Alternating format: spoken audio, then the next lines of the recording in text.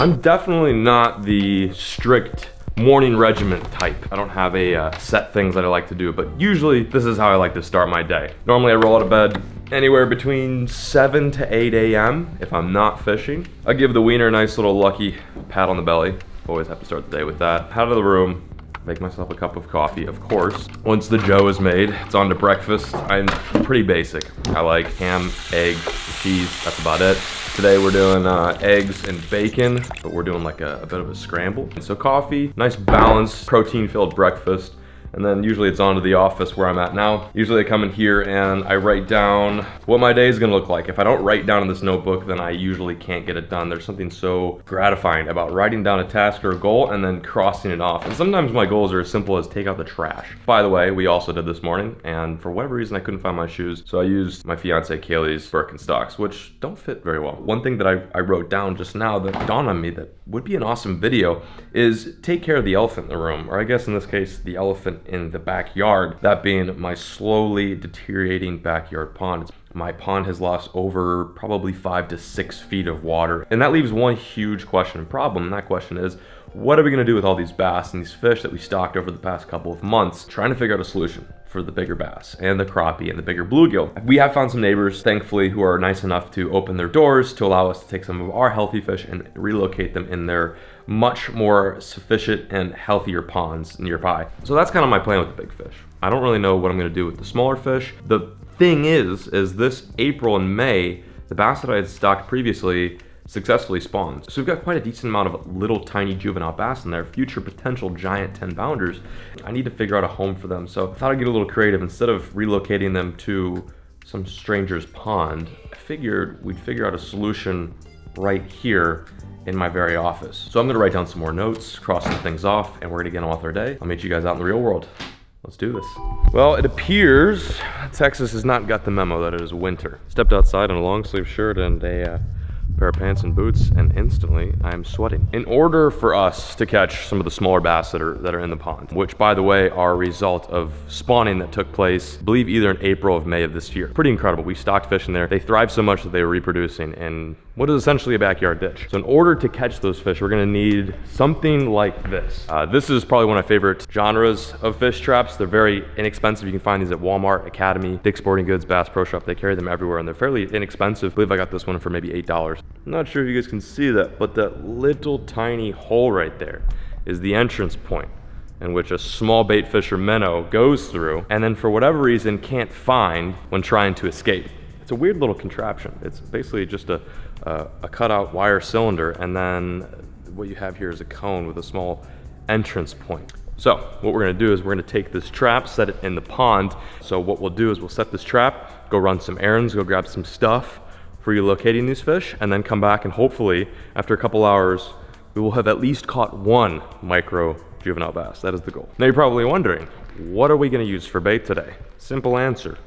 Dog food, specifically Millie and Lucky's dog food. This is probably one of the most readily available minnow baits that you can find anywhere you go. And for whatever reason, the bass and the bluegill absolutely love it in my pond, and they're not even pellet trading. So we're gonna load the trap up and head down to the pond to see if we can get things kicked off.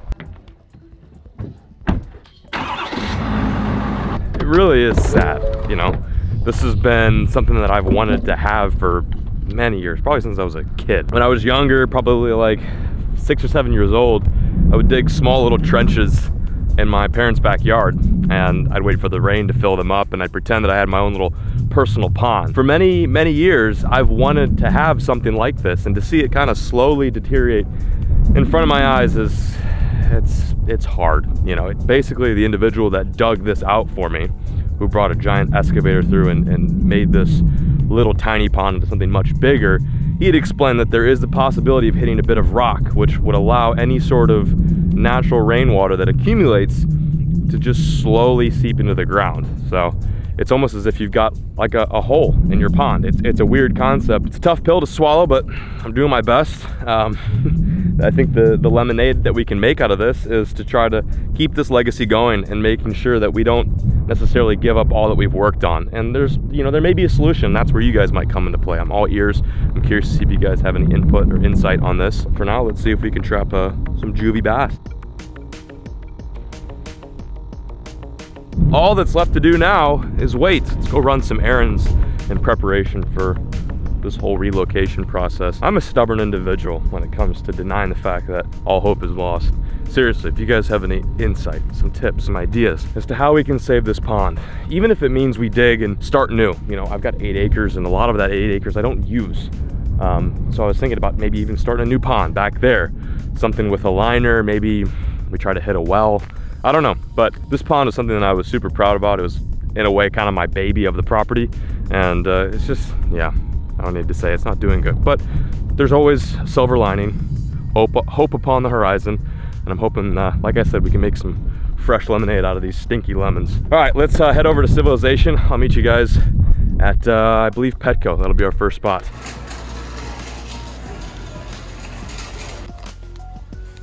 Well, we've got the goods. I don't know how much that was. I think it was a little over $200. I went ahead and got, instead of just a fish tank, I got a fish tank and the kit. So it comes with the topper, the 30-gallon filter, along with some other tiny accessories. There's the haul. It's looking good. I believe that was, actually, I'll tell you how much that was. My phone should let me know. Where is my phone at? Oh, I'm holding my phone. Everything I purchased here roughly came out to about $300, and that is A through Z. That means filter, replacement filters, ammonia reducer, phosphate filter, little carbon strips as well, thermometer, small net, food. I don't know what I'm gonna feed these little bass, so I actually went ahead and got some tiny mealworms. I got a gravel sifter as well. And of course, the fish tank, which is the most expensive thing. I believe that was $140, but the nice thing about this is that it's a kit. So we're gonna head back to the crib right now, set this thing up, and hopefully we find some little bass in our fish trap that we set. So the longer that we wait, the better the odds are that we capture something and get to bring it home and put it in the office and keep the legacy going. Wow, left at 11, got back at 4:37. Got a Better Homes and Garden, like a square organizer, like one of these like cube organizer things. It's obviously not meant for a fish tank, but it's got a total weight capacity of, I believe, 120 pounds. So this will work, and it's inexpensive, and you can get it at Walmart. If you can get it at Walmart, then it's probably gonna be the move. Just because there's Walmarts everywhere, and usually they're pretty cheap. Now for the fun parts, we gotta go to the pond and see if any of our little pet bass took the bait. So what I'm gonna do is I'm gonna grab the fish now before the sun sets, keep them in a bucket, put an aerator in there temporarily, and then once that water is fully A1 ready to go, we'll transport them from pond to bucket to fish tank, and it'll just be one giant cycle. I'm looking forward to this. Hopefully it works. My mission here is to keep the legacy going. The little fish, the little bass that are in here came from the bass that I stocked. In other words, they're native. This is where they were born. They don't know a world outside of this pond. With that being said, I'd like to keep at least a couple of those very tiny juvenile bass, which should be about this big right now. Hopefully once I figure my out, and once we get this pond up and running again, I can then stock them back to where they came from. That all aside, let's go check out the pond and see if we have any fish. I just filled up the bucket with some water, some of the pond water. That is not, you know, not Aquafina or anything like that. And voila, the aerator is running. So we've got oxygenated pond water ready to go for transport from the pond to my office. All right, let's see if all that hard work paid off. It's time for action. Okay, you got any takers? Oh yeah, no, we do. There's a couple in here. Oh my God, I cannot believe that. What are they? Oh my God, we got a couple bass. This is insane. I can't believe this. We actually have a couple little tiny bass. They're a lot smaller than I anticipated. Holy moly. All right, I'm gonna put them in this little net right here and transport them to the bucket. We pulled it off. This is so exciting.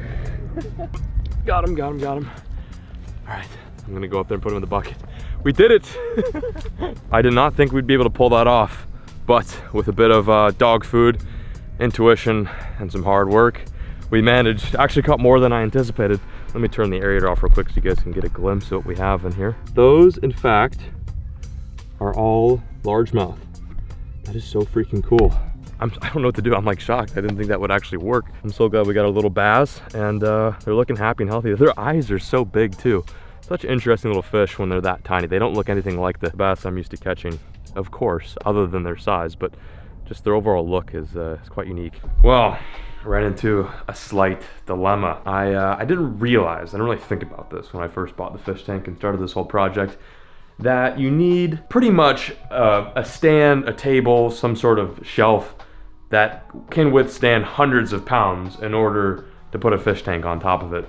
The design is great for this because I can put tools and accessories that I need to maintain this fish tank all throughout here without it looking very nasty or messy. But what I didn't think about is the weight capacity for this here shelf, which by the way is only 100 pounds. We have a 29/30 gallon tank, which equates to roughly 248 pounds. So what I did is I used the minute amount of Craftsman skills that I have, and we added some reinforcements to this just with some 2x4s, and I stood on top of it with two 45-pound weights and it held up just fine. So that's my test. I don't know if it's necessarily gonna hold. We may have to find a better solution later on down the road, but just for the sake of getting this video knocked out today and putting our little bass in this tank safe and sound, this is the solution that I've come up with. It's not ideal, but you gotta roll with your punches sometimes. Oh boy, that was quite a process to say the least. So kind of want to walk you guys through the process there, how I made this happen. So of course I modified this little Walmart chest cubby deal, whatever you want to call it. Seems to be working great. The 2x4s are holding the tank just fine. We have a full 29 gallons of water in the tank. Before filling up the tank with water though, I added pea gravel and some chunky gravel mixed in with some sand substrate. I don't know if that's the best for largemouth, but just based upon my prior knowledge as to what largemouth like, those are the three that stand out to me. So that's what I went with. I rinsed those off with tap water to make sure there wasn't any sediment, then nicely and neatly placed them where I kind of wanted throughout the fish tank. After that, we added some fake seaweed just for cover and structure for the fish to hang around, and of course it couldn't be an official fish tank without SpongeBob's pineapple. I figured we'd add that in there also to pay homage to the old bass, Gary, who was actually my first pet bass many years ago, who unfortunately is no longer with us. But maybe we'll have a Gary 2.0 with this tank build. So after laying out the substrate and rinsing off and placing all of the structure per se, I went one by one with about a 1.5 gallon bucket, filling this tank up. It took probably about, I want to say 20-ish trips, but we got it done. So instead of using a hose or an apparatus, we just did the old-fashioned way. Go to the sink, fill up a bucket, come back, dump it, and rinse and repeat, quite literally. All the while doing this, I've got my thermometer in the bucket to measure to see what the temperature of the bucket water is in which the fish are dwelling in. It's roughly 62 degrees. So I want to match that temperature with this tank. I have nothing to acclimate them with. It's not like I'm bringing fish home from a fish tank and I don't have a bag to place them in, so I could slowly acclimate them to the water temperature in the tank. So I've got the water temperature roughly around 64, 63, which in my opinion is close enough. I'd rather have it right on the dot, but obviously that's quite difficult. I got the diffuser and the aerator installed just to make sure they worked. I plugged them both in.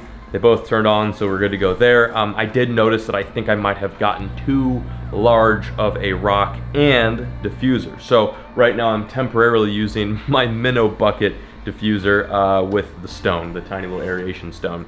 And it seems to be working just fine. These are all just temporary solutions for the time being until we figure out something better. Fish tank's full, we got everything in place. All the necessities are set and ready to go. The only thing left to do is to treat the water. So what I did is I used a bit of this quick start. Many years ago, I used the same exact stuff to condition the water for Gary's pool. I basically filled up a kiddie pool with a bunch of municipal water, and I dumped a bunch of this stuff in there, and it worked out great. We put a little bit of that in there, and then I topped it off with some stress coat. So we did a bit of both. We matched the dosage with the size of the tank. So we're looking pretty good. Everything's set and ready to go. I think it's time, the moment you all have been waiting for, to take our little bass and put them in the tank, in their new home. So we've got all 4 little Jimmies in the bucket, and they're gonna be the new members of my office, and hopefully one day be restocked in the pond once the pond is looking a little bit better and once we find a solution. Without further ado, folks, drum roll please. Let's get after it. Come on, guys. Don't be wily. I'm gonna give you a much better home now. First one going in. Come on, buddy. Oh, there he goes. That's so sick. Look at him. There goes another one. Oh, come on. There he goes. There we go. Gotcha. Fell for it.